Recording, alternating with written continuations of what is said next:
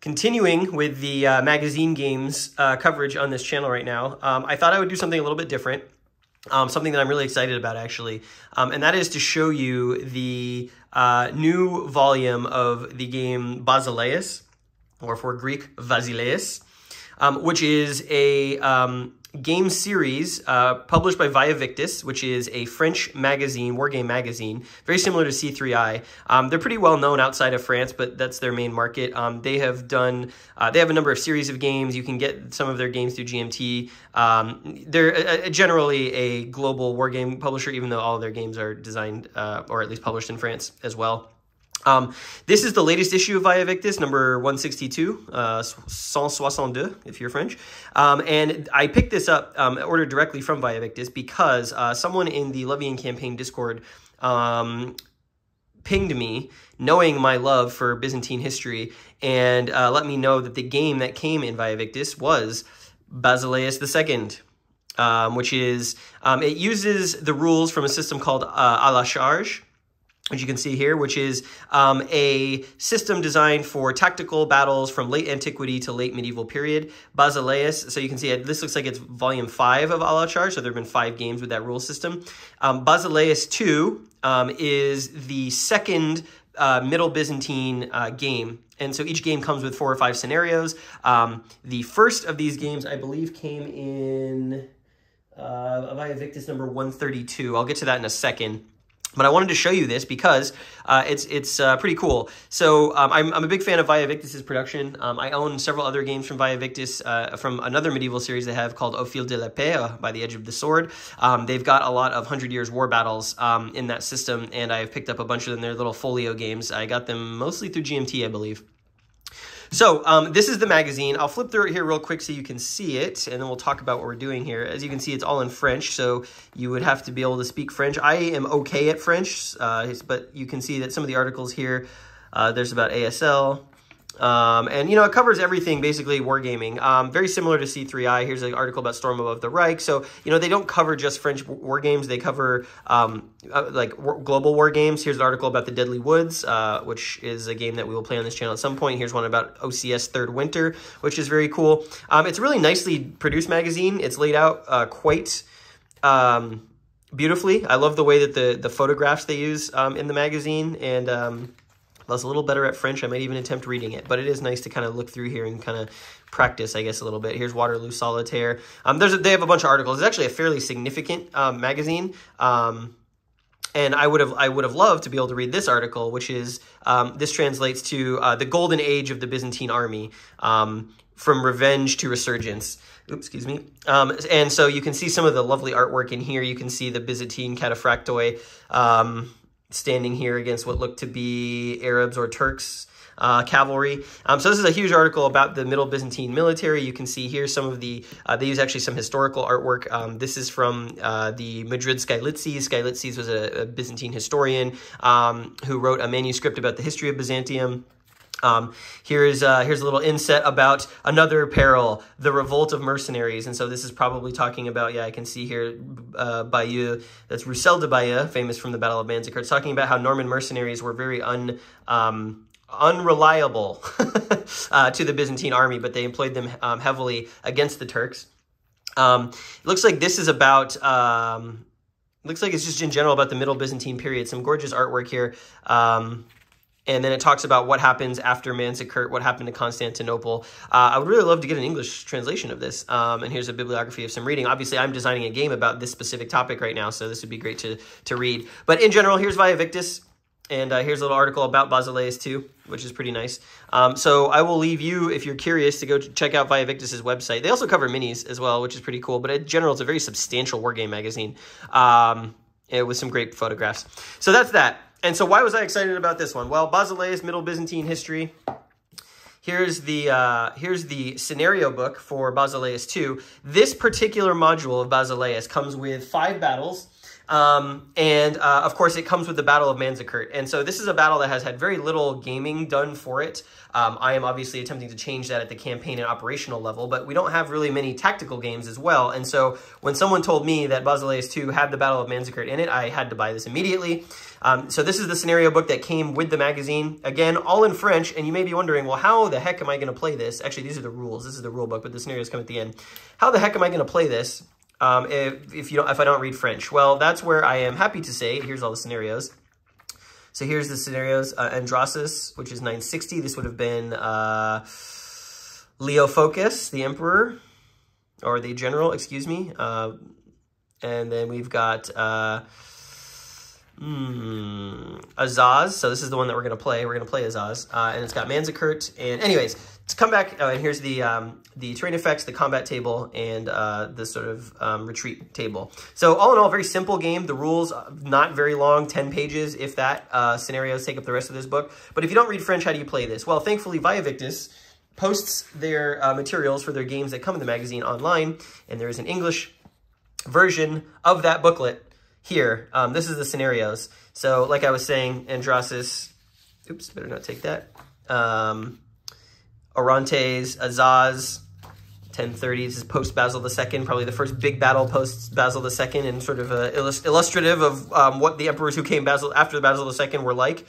Manzikert, obviously, here. And there's sort of a what-if scenario from Manzikert about what would have happened if the southern detachment had actually returned to the army before the battle. And Zampo's Bridge, which I am not familiar with, that looks like it might be part of the civil war that happened after Manzikert. Yeah, it's Nikephoros Votiniates against Roussel de Bayeux's mercenaries, the Frankish mercenaries. So that is an element that can happen in my game. Oops, messed up this setup there a little bit. And yeah, so anyways, they make this available for download on their website. This is the scenario book. And then they've also got the rules for the system, which, like I said, came in issue 132. This is Basileus Volume 1. This one has all of the rules in English. The translation is pretty good. There's a couple areas where I'm like, what do they exactly mean by that? But again, very simple system. I'm actually thinking about trying to hunt this one down. I just printed this out. I'm thinking about trying to hunt this magazine down because it's also got some really interesting scenarios in it. We've got Arcadiopolis in 970, which would have been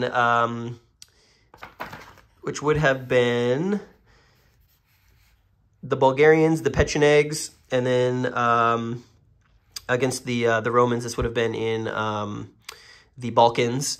And then we've got the first battle of Durostolon, which is kind of cool. John Simiskis, of course, who was emperor, one of the better military emperors for the Byzantines. The Rus retreat at Durostolon in 971. So there's 3 scenarios in there, and then we've got the battle of something. So as you can see, the translation is there's some typos and whatnot. There's the Battle of something in 971. Maybe that's the combined Durostolon scenario. What else we got in here? I stapled this together, so it's a little hard to flip. The Battle of Beroia, which I am not familiar with. This is, I guess, part of the this is John Komnenos's battles against the Pechenegs, also in the Balkans, so that's pretty interesting. And then, of course, we have the English, well, pseudo-English version of the CRT and terrain effects on the back. Some of this stuff is translated, some of this stuff is not translated. Obviously, river and mountain are pretty easy to understand. Pont is bridge, palisades, obviously some other stuff I don't know, but this basically gives you everything you need to play. It's a very simple system. Now, this game came with a fold-out map, A4 size, European size. Each one of these is a single map for a battle. You can see they're labeled. Here's map F. This one is map E. And then on the other side, there's one more. So you play all of the scenarios on this little fold-out, which is pretty nice. So that's what we're going to be doing. Let me fix the setup here, and then I'll show you some of the other parts I really like about Victis's games before we jump in. So here's the setup for the Battle of Azaz. You can see we've got the Byzantine Eastern Romans here in blue in the center. Here's their encampment. And then all around the outside, we've got the Arabs from the Murtasid Emirate of Aleppo, who are going to be attacking the Eastern Romans. The art on these counters is really fantastic. Victis's games, one of the things that drew me to them was their map and counter art and layouts, in fact, are just very, very aesthetically pleasing. I don't know what it is about the French, but they always have really good style. with everything that they do. A lot of the French games that I own have very cool art.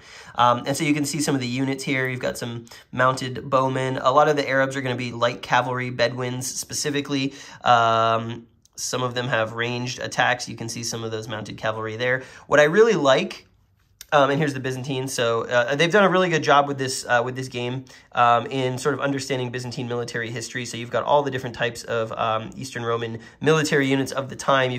Here's the Emperor, Romanos Argyros, or Romanos III, as he was known. He's with the Heteraia, who are his mercenary personal guard, essentially. They're very powerful. Flanking him, you've got the Varangians here. And then you've got some Scutatoi, who are sort of the core Byzantine infantry. In this particular battle, I believe they were Armenian mercenaries guarding the camp. And then you've got this wagon train along with these Pasiloi, I'm not sure how to pronounce it, basically archers. And they are guarding this wagon train. This is the baggage train of the Eastern Roman army here in these 3 hexes. You've got some cataphracts and some other various types of the excubitores, who is a sort of elite cavalry. So a lot of really cool history here and just the unit types. Here's the peltastoi, sort of your skirmishers. And what I really like is that with Via Victis is frequently the same units have different artwork. So almost every counter on the game has unique art on it. So for example, these are the same unit, but you can see the sort of silhouette or the image on them is different. And the same is true here of the Varangians. You can see they have different, this one's got a shield, this guy doesn't. What's another example? Here, these archers have different poses on them. I love that. I love that they go through the time to make different art assets for the game. You know, here's even 2 different light cavalry wearing different clothes in different poses. It's just a really awesome production value that Via Victis does in a lot of its games. This is not just this game. I've seen it in other as well. So we're going to get started playing this. It's a very simple system, and I'll show you as we go through what's going to happen. But basically, historically, so you have some context about what's going here. We are in the year 1030. We are in the northern Syrian desert. Basil II, who was the Eastern Roman emperor, died in 1025 after like a crazy long reign where he defeated most of Eastern Rome's enemies, made them extremely wealthy, and the emperors that came after him were not so good. And so here we have Romanos Argyros. So what has happened previous to this battle is that the Arabs of Aleppo were in a battle against the sort of general of Antioch, the city of Antioch on the Eastern Mediterranean, and the Arabs won. And so Romanos, being a new emperor, decided that he was going to march out with a giant army of Roman soldiers. He was going to march all the way to Syria, and he was going to show the emir of Aleppo, who is right here. This is Shibal al-Dawla Nasir, who's boss. And his army was about 20,000 strong, outnumbering the emir's army by about 10 to 1. He declined all peace offerings from the emir and decided that he was going to essentially show him who's boss. Well, eventually there were some complications that I don't want to get into, and the army decided that they were going to retreat back to Antioch. So he gathered up his baggage train and he started to march back to the west. Antioch would be this way. Aleppo would be kind of in this direction. And he decided to march, and that is when the emir took his light cavalry force of about 2,000 men and decided to attack the Romans while they were on the march. And so you can see here that they've come out and surrounded the column, and they are going to essentially shower the Romans in arrows and try and drive them off and destroy their baggage train. So the game is built very similar to Men of Iron on a sort of route point system. So anytime a unit is eliminated or retreats off the map, their strength value contributes to the army's route score. In this particular game, the Byzantine army route score is 28. So if the Arabs can exceed that with losses against the Byzantines, Byzantines will lose. And the Arabs' army is 26, which is going to be pretty tough to achieve. I think the Byzantines probably have to eliminate all these units, which seems like it'll be pretty tough. The CRT is a mix of push-pull and step losses. And in this game, rolling low is better. It's also an odds-based system. Although interestingly, in the rules, there's a variant to the game where you can play with a die differential system with 2 dice. And you know how much I love die differential systems, so we're just going to pretend that that doesn't exist. But primarily, this is all clear terrain. This is a desert. You know, also historically, this column didn't have enough supplies to press the attack, and that's why they were retreating. So that's not modeled here. This is tactical, but obviously, all this clear terrain, there's not going to be really much in terms of effects in combat. We're going to get a pretty flat odds-based system here. It's pretty simple. Player 1 goes, moves, attacks, other move, go, attack, and then we just do that. And the game will last 8 turns. At the end of 8 turns, if we haven't gotten to the route score, whoever has done the most losses to the other side will win. And yeah, so let's get going with the Battle of Azaz, 1030. Depending on how quickly this goes, I might also play the Battle of Manzikert after this, because after all, that is why I bought this game. And you'll get a look at a Via Victis title. Okay, so the Arabs are the first player, so they are going to be taking the first turn. It was a bit of an open setup for the Arabs. So the Byzantines put all of their units in designated spots, and the Arabs have these hexes of where to place their units that they're allotted for the scenario. So I've elected on the flanks up here to go heavy into the melee. I've got ranged units here, here, here, and here. Want to kind of clear out these little tiny units in front before we charge in. But I did put a huge chunk of the most powerful melee units, including Nasir's sort of best cavalry here with him. Leaders are important in this game. They add their strength to the strength of the unit they are stacked with, and they also allow, they help morale tests in this game. So like most medieval games, there's a morale system in here. It's actually fairly interesting, and I'm hoping that you'll see some of the idiosyncrasies of it, but we'll play and I'll explain that as we go. But the thinking here is that we've got these mounted Byzantine sort of flank cavalry unit that's not very powerful. It's only 2 strength here. And since we're going first, we want to charge in and attack that unit. Now, there's no unit facing in this game, so it almost feels a bit grand tactical in that sense. But in any case, let's go ahead. So when you enter an enemy zone of control, there are zones of control in this game you have to stop. And it's only 1 unit per hex. So we're going to move up here with our very powerful cavalry, see if we can just run off this Byzantine cavalry. We've got this unit here. Now, he's got this snake symbol. That means that if he's attacked in melee, there's a chance that he retreats before combat, which is interesting. He's also got a range of 2 down here. I don't know if you can see that. Let me see if I can zoom in a little bit. There we go. So you can see he's got a range of 2 for a ranged attack as well. So we're going to see what I want to do here. He's probably going to want him to move into range and maybe take some pot shots at the Varangians because they're pretty powerful, and obviously they're the Emperor's bodyguard. So if we can get the Vikings out of there, we can potentially kill Romanos Argyros on the field, which historically almost happened. He was saved basically by his bodyguard and was one of the few people to come back alive from the Battle of Azaz. So let's do that. Let's get within 2. We've got a movement of 4. 1, 2, 2. Let's go here, and we'll stop there. And then we've got 1, 2, 3 there, and I should be putting charge markers on all of these guys. You know what? Actually, let's not charge them. Let's charge here against these sort of skirmishers. We should also be putting charge. I'll put 1 charge marker here to remember that everyone here is charging. And yeah, let's try and drive off the. Let's try and drive off these guys. Let's go 1, 2 to here. So this is going to be a charge as well. Then you've got these ranged cavalry. They actually, if they just move up 1, they go like this. They can fire at either of those guys, which is pretty nice. And then up here, again, we've got a sort of a weak flanking cavalry unit. I do have to be careful about some of these. Heavy cav here. Okay, so I just had a quick look at the rules. Real quick, and you can see here that this cavalry unit has this black horse symbol. Those are the charge capable units. So these light cavalry that I'm using to attack are actually not charge capable, so we're going to remove these charge markers. They only are going to come into play if the heavy Byzantine cav, these units here, are able to charge. I don't have, this is Arab light cavalry, but we have a lot of it. So let's go ahead. You know, I have to be careful about the counter charge from these units here, so I don't want to get too close. I may try and soften them up with some arrows. So I might do something like this, for example, try and shoot at them. And then I probably want to come down here like that. And I probably want to have this guy sort of held in reserve to make sure that he can respond if there's a counter charge that happens. This is probably the most dangerous part of the army. I guess maybe if I was thinking more smartly, I would maybe not advance until I see how the rest of this goes. But yeah, let's just back it up a little bit, shall we? We'll hang out here and see what happens in the sort of on the right flank of the Byzantine army. Okay, so now we're going to resolve combat. So I'll show you how this works. Let's resolve these range combats first, I believe. So these 2 ranged units are going to fire with 3 strength each. That's 6 strength points, combining their fire to this 2 strength peltastoi. That is going to be a 3-to-1 attack, and there's no modifiers, obviously. So we roll the die on the 3-to-1 column. Looks pretty good. We roll the 6. That's the worst possible roll you could make. We get an attacker has to do a morale test. Now, thankfully, because I'm doing ranged attacks, and this guy is not a ranged unit, and you can't shoot back, I don't have to do a morale test. So that was completely ineffectual on that particular attack. Let's do this melee attack here, this hand-to-hand combat. Again, that's going to be 3 to 1, 6 to 2. Hopefully we roll better.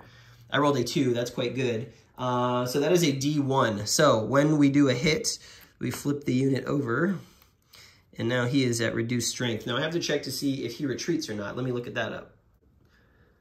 So interestingly, if you take a loss, you actually don't retreat. I guess it represents your standing and fighting with sort of high morale or high confidence. Well, in this case, that guy took a beating there, so he doesn't have to retreat, but he does take a loss. And now finally, let's do this attack over here. So this is going to be 3, 6, and 4 is 10, plus the leader's 2. That's 12 to 2. That's 6 to 1. That is the maximum column, which is 4 to 1 in the game. So let's roll that up and see what we get there. We rolled a 5, not the best. That is a defender retreat. So that means that he must go back. So what's interesting here is that when he retreats, if he was next to a friendly unit and he retreats, that could send his unit that he was next to, even if that unit was not attacked, into retreat as well, which is a really interesting way to model sort of like guys seeing their compatriots like fleeing the ground. In this particular case, there's only one retreat path. He's got to go here.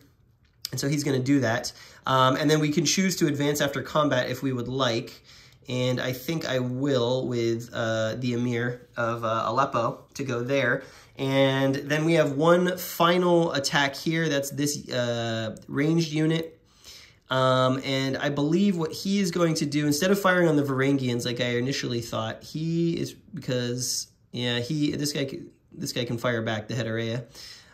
He's actually going to fire on this unit that just retreated. So let's do that. It's a 3 to 2 attack. So 1.5 to 1.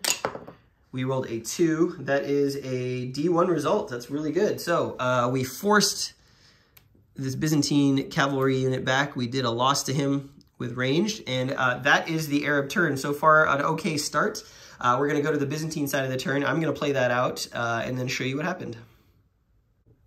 So what's interesting is how some of the rules are built into the symbology on the units. I just want to show you this real quick. So Romanos Argyros is stacked with the Hetareia. You can see that the Hetareia have a red value for their range. They have a range of 2, but it's in red. That means that when they fire, normally you'd fire with your strength up here. However, because it's red, that means they only fire with a strength of 1. So while he is a ranged unit, he is not a very powerful ranged unit. He is much more powerful in hand-to-hand combat. And so the idea that I was thinking was I might fire on this unit over here, but with a range fire of 1, he's probably not going to do much.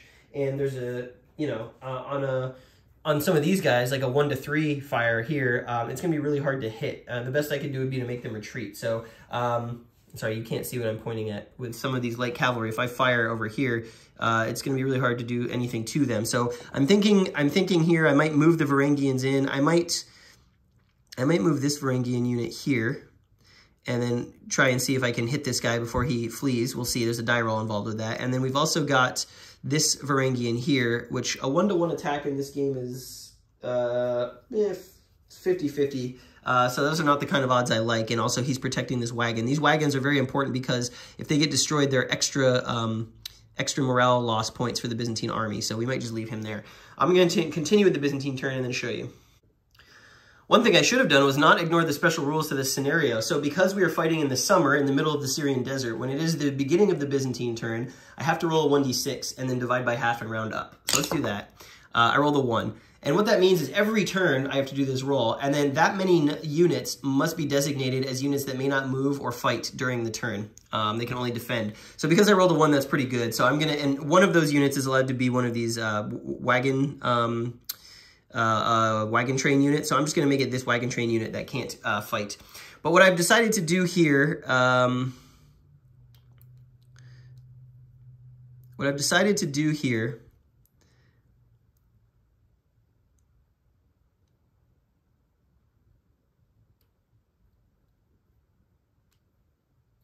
is form up around the wagon train.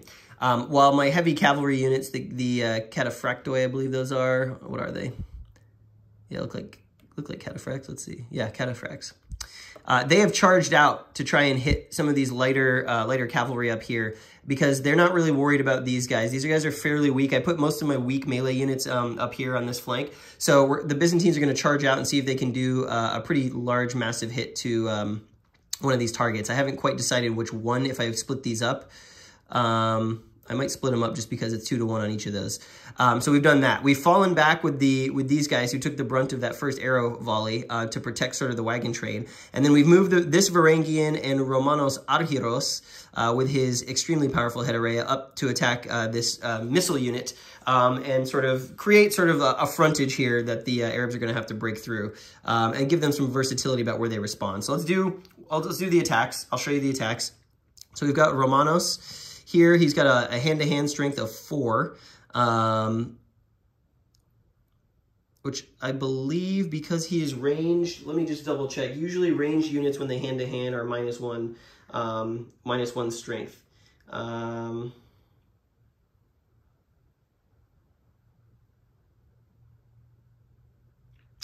they always use their regular strength in hand-to-hand because they are a special ranged unit. Okay, so we've got 4, we've got 8 here.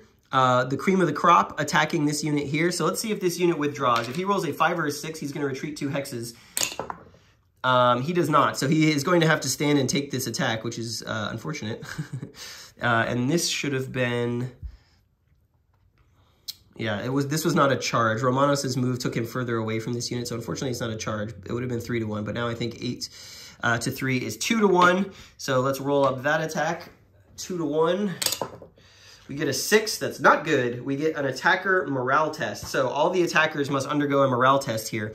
Now, a morale test in this game is going to be rolling equal to or less than your strength, which is also your tactical value. The benefit here is that, and by the way, look at what a terrible leader Romanos is. He's a 0 strength here. But the benefit here is that a leader does provide a +1 to your morale. So let's test the head array first. They need to roll a 4 or less. A +1 or a -1? I would guess it would be a -1. That may be a weird artifact of the translation. Oh, it adds +1 to his tactical rating. Yeah, so it's effectively a -1 DRM. So this guy, because he's a 4, needs to roll 4 or less, but it's actually a 5. He actually just rolled a 5, so he passed the morale test. This guy here also needs to pass 1, and again, that's going to be 5 or less because he's near Romanos. He passes easily. So not a great attack by the Byzantines. This horse archer, pretty powerful.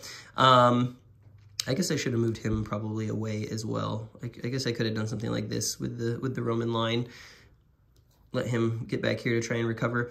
Yeah, that makes more sense. Okay, let's continue. So let's do these charges up here. So I've decided that I'm going to do this charge against that guy. So that is going to be a, oops, sorry, I shouldn't take the turn die away. That is going to be a 4 strength, so it's 3, but because he is charging, he gets +1. So 4 to 2, that's a 2-to-1 attack. Pretty good odds.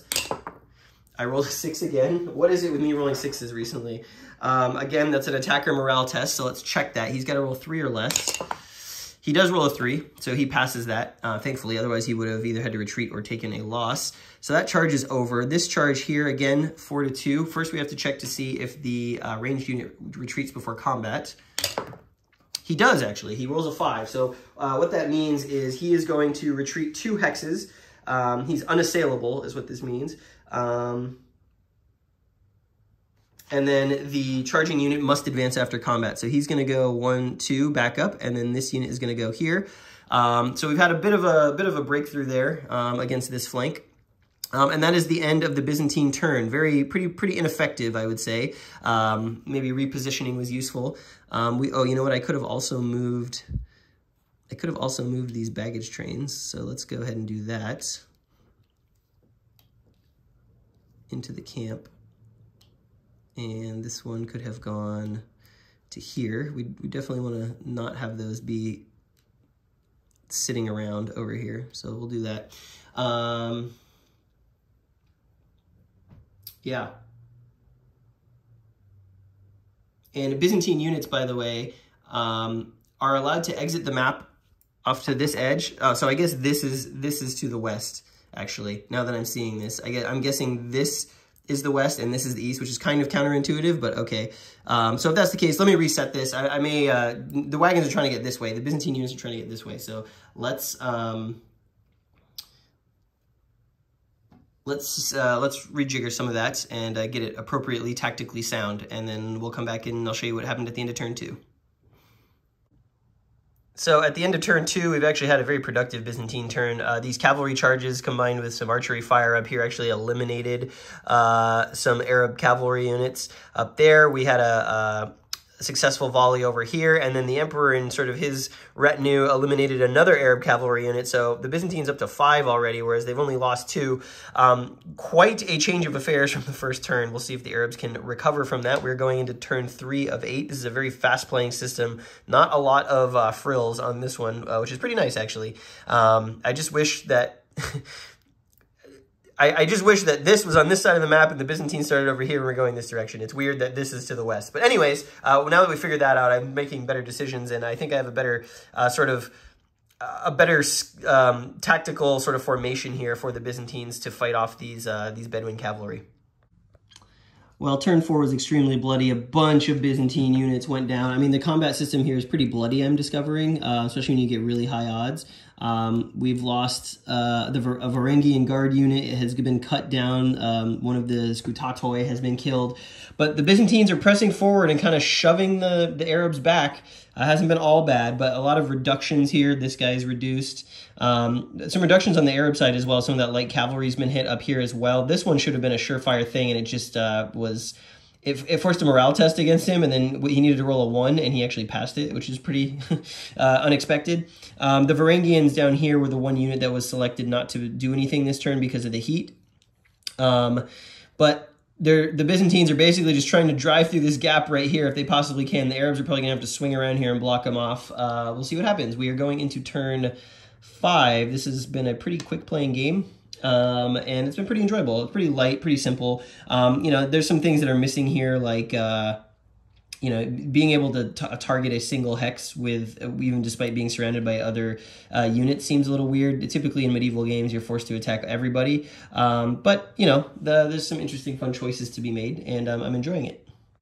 Well, we've just had a bit of a dramatic happenstance here. The first attack on the Arab turn, they went after the unit defending this baggage train. They actually caused a morale check. That unit took a loss because he failed the morale check, and then the Arabs were able to destroy the baggage because of that. In this scenario, whenever a baggage train unit becomes destroyed, as it is here, every single Byzantine unit must make a morale check because, you know, basically the supply train has been accessed and burned in this case. And unfortunately, it was extremely bloody. It broke 3 or 4 Byzantine units from all over the battlefield. And so now we've got an undefended baggage train unit here. We've got one here, but it did do hits on a bunch of these units. So now we are in big trouble as the Byzantine player, and it's going to mean that I probably should not have moved my baggage train so far forward. I probably should have tried to clear out the troops before moving it through, but I thought I had an avenue here to get through on the next turn, and it worked against me pretty hard. So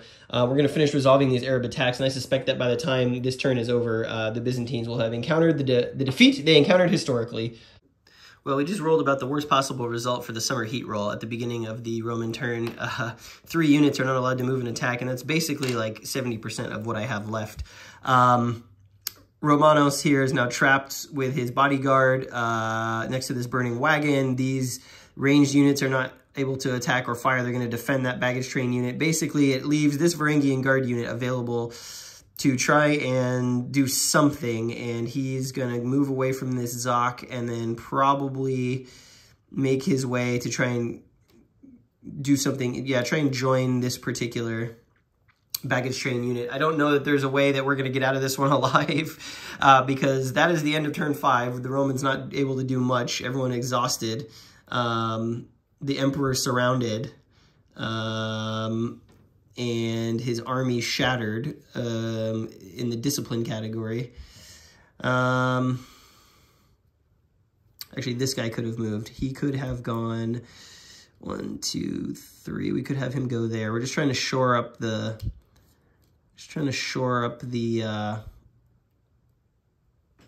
the line if we can. Okay, going into turn 6.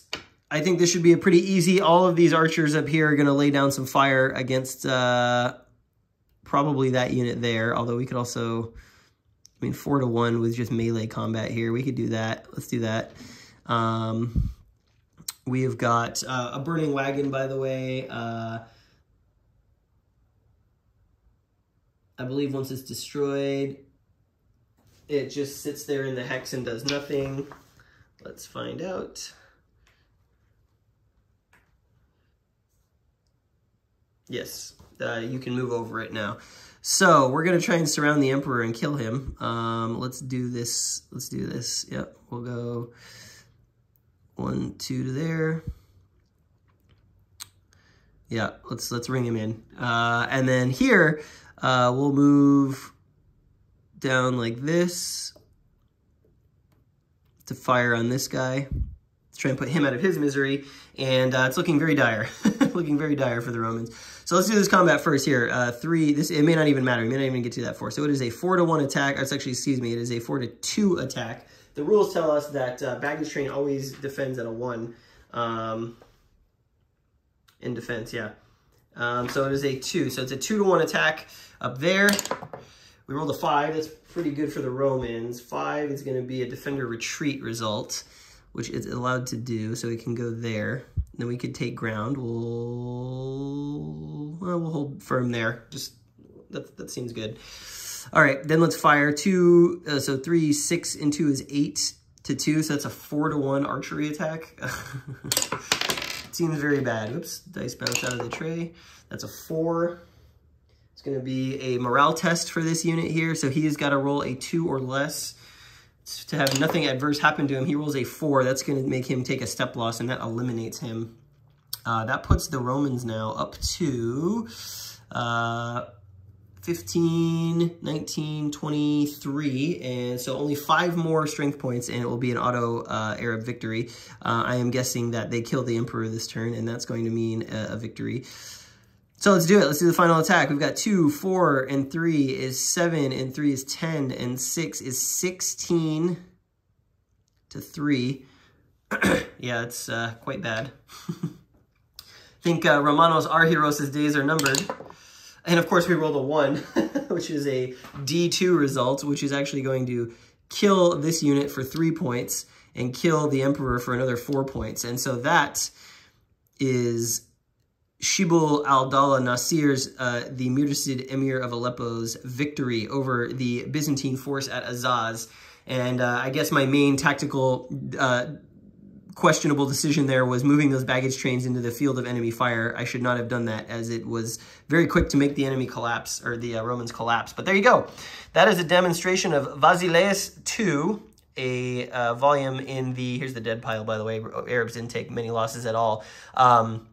In this system, this medieval system called à la charge, and this is the Battle of Azaz. So, you know, it was a little rough going. I apologize for some of the filming and mistakes I was making, some of the stops and starts. This is my first game. I just read the rules. So now that I've got this, we're going to set up the Battle of Manzikert, and I'm going to do a video about that next, because it is one of my favorite periods of history, and it is a very interesting battle as well. There's some chrome on this one that I think will be kind of interesting. So let's set that up, and I will see you in the next video.